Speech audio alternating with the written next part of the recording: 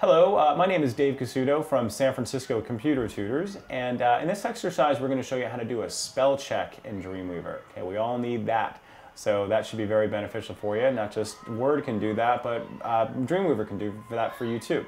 So stay tuned how to do that, and it's easier than you think. In this video tutorial we're going to show you very quickly how to do a spell check on your website.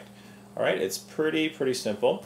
You come up to text, and way at the bottom it says check spelling. And notice there's also a shortcut if you're doing this pretty often, and that's Shift F7 to do that. So I'm going to click on check spelling, and it says Dreamweaver is reaching the end of the document. Do you want to continue? Sometimes it'll say that, and you say yes, and it'll basically go through all the things within your document. Say, all right, it's looking at videography, and I could either do ignore, change, ignore all. So if you're familiar with Microsoft Word or any of these other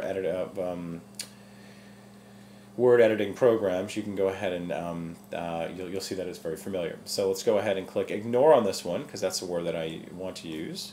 And then here's something, oh, I misspelled talent. So in this case I'm going to go ahead and change the talent with two L's to the one that they're suggesting.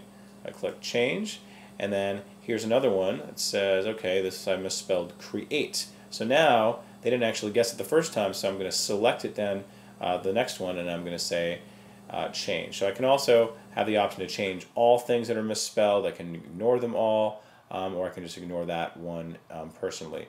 And then I can also add to personal, where I'm going to actually add this particular word to my dictionary. So whenever I have it misspelled in there, Dreamweaver will basically ignore it. So I'm going to go ahead and change this, and it tells me it's complete.